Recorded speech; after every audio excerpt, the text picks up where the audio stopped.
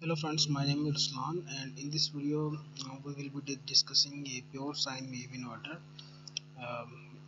This design which you can see on my screen is basically for a pure sine wave inverter, and it's operate from on 12 volt as well as 24 volt and also on 48 volt DC. So the rating of this inverter is up to 5000 watts, and which is roughly 5 kilowatt. So before going into detailed description of this design, let me tell you that what are the advantages of a pure sine wave inverter over a simple inverter. So advantages of pure sine wave inverter over modified sine wave inverter is that the output voltage is wave from a pure sine wave inverter with very low harmonics and a clean power like utility supplied. So inductive loads like microwave ovens or motors run faster and quiet, and they remain cool. So how does a pure sine wave inverter actually works is basically an inverter is an electronic device that converts your DC to alternating AC. So it's just in this design we will converting the DC into AC. A sine wave is a continuous wave that describes a smooth repetitive oscillations, and pure sine wave inverters can power just about any AC appliances without any risk of damage.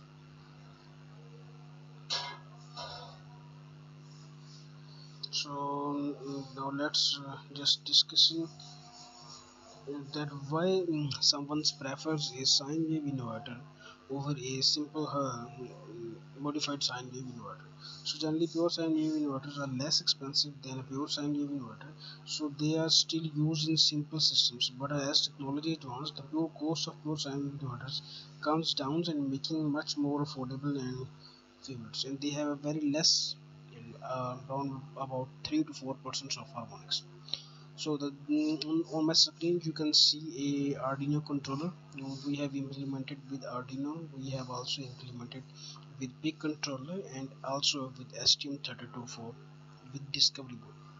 So the results that we found are very good. So what happens over here is that the signal from the Arduino is basically goes directly into the four optocouplers which you can see on the screen. Let me show it with the cursor. These are the four optocouplers, first one, second one, and these two ones. So these are the four optocouplers which will transmit your signal which is coming from the Arduino toward the driver board. So a driver is connected, and that driver basically converts your plus 5 volt signal into a plus 12 volt or plus 12 volt signal for the MOSFETs to operate. So as in our case over here, we will be basically giving a 20 volt signal to operate those MOSFETs as they are connected in parallel. So for that, as there may be some kinds of voltage drop, but that will be very little. So we are just giving 20 volts for the safety. So when the 20 volt signal is given to these MOSFETs, the MOSFETs will turn on and turn off, and they are connected in parallel for the rating to get high rating. And this one over here are the capacitors. Those are the DC capacitors. This one is the PWM pulses. This one is the control supply, and on oscilloscope we can show the output. So let's just run the simulation and discuss the results first. Okay. So here I started the simulation, and you can check on my scope the results. This one is the yellow one signal which is directly coming from the utility company supply. For example, this one is a pure sine wave. As you can see, this one harmonics level is very low. So this signal is a pure sine wave, and this red one is basically the signal we are getting at the output of the inverter. So as you can see, this one is smoothly span, and this blue one is our output signal. Okay, this blue one is the output signal which is the same signal just after filtering. So over here you can see the results. This one,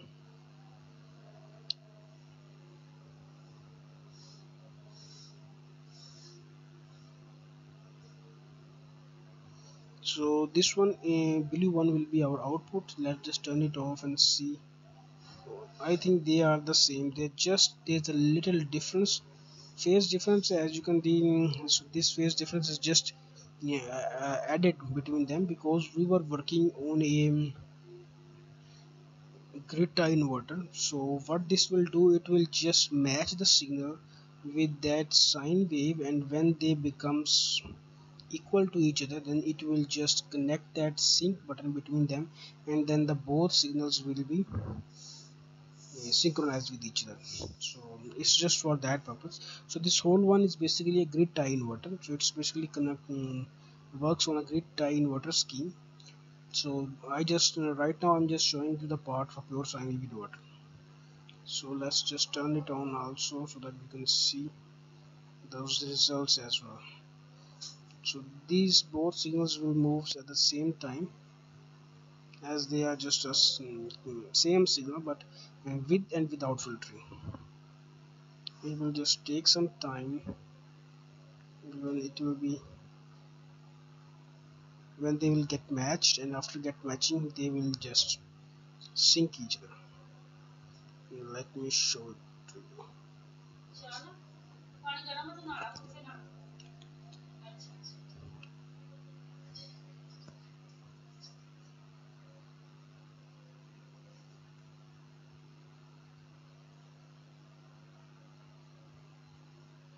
Let's just turn it off so that it may get a, we get a faster results.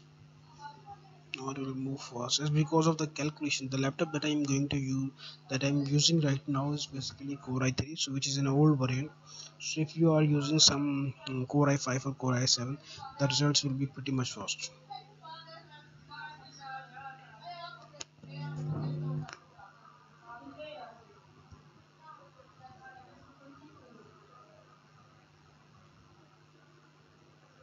Okay, it will take some time, but now let me show you the results of a 3D supply.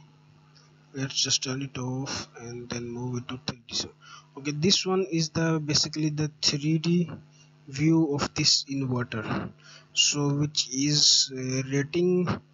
And this one design, I just this one is design is basically designed for 5 kilowatt, but we have tested this one to 1 kilowatt, so I just write over there 1 kilowatt. So this one is your pulses which will be coming from the Arduino. So all you have to do is just to connect 3 pulses which is coming from the controller over there. These 3 ports will be for plus 5 volts ground, and the MOSFETs volts, like it will be 20 or 24 volts. You can provide 24 volts at this point. You have to ground this pin, and then you have to provide the plus 5 volts at that point. This one for the high side, this one will be ground, and this one will be the for the low side. So there will be 3 pins coming from the controller and 3 from the supply, and then you have to, there will be 2 options at the bottom of this. You have to connect the battery directly at this point, and you have to take the output at the bottom of this, like at this point you have to take the output from this point. So this complete one is just a tested circuit on hardware as well. So I'll drop the link of the files in the description. If you want the files for this project, you can send a mail at my mail id, which is ali5563 at the rate of gmail.com. Let me write it over here for you. So here is my mail id, which is ali5563 at the 556352 at the rate of gmail.com. So you can just send a mail, and I'll send you the files and the description of how to use those files. Thank you guys for watching. If you like the video, please click that like and subscribe button, and you can also click on that notification button if you want to know that when my the next video is coming. Okay guys, thank you, take care, bye.